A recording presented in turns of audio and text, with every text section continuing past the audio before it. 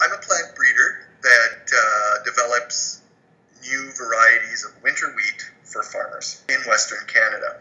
The way we look at it is we divide it up into three areas: agronomic characteristics, disease resistance, and end-use quality.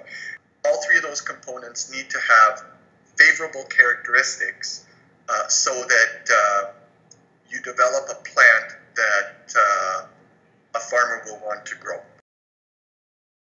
I've been able to increase yields quite substantially. We've been able to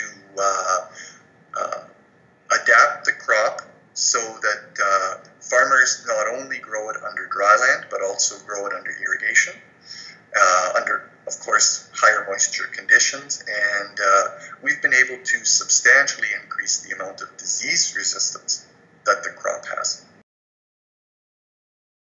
In the past, winter wheat really could only be grown successfully in southern Alberta, amongst the prairie provinces.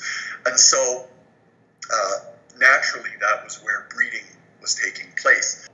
What Alberta does for me now is that because we do have a milder environment in southern Alberta, it allows me to look at germplasm or lines from around the world of winter wheat that may not survive in other areas of Canada, but in fact do survive in Lethbridge. So I can look at those genetic packages and determine whether or not it would be something that I would want to incorporate into my program.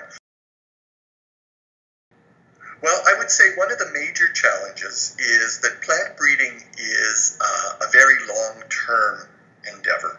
From the time I make a cross to the time it's in farmers' hands is literally about 15 years. And so I constantly need to be anticipating what the needs of the farmer and of what the end-use processor is going to be. One of the other things is, of course, we are seeing changes in the environment. And so those are also things that we have to anticipate.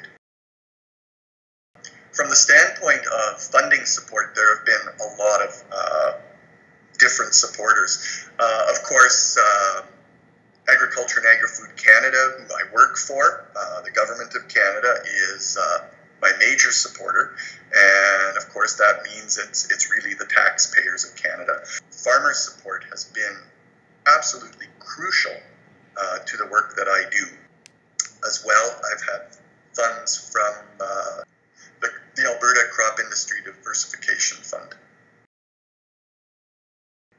In Western Canada, we have a class of wheat called Canada Western Red Spring. It's the premium quality wheat that we produce in Canada, and it's recognized as such around the world.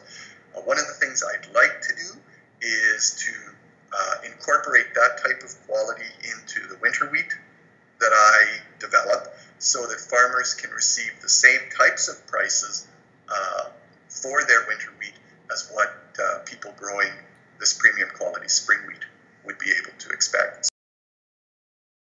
I would say I'm absolutely honored to be an ASTech finalist. Certainly surprised, but yeah, it's a great honor, and I hope I'm truly worthy of the honor.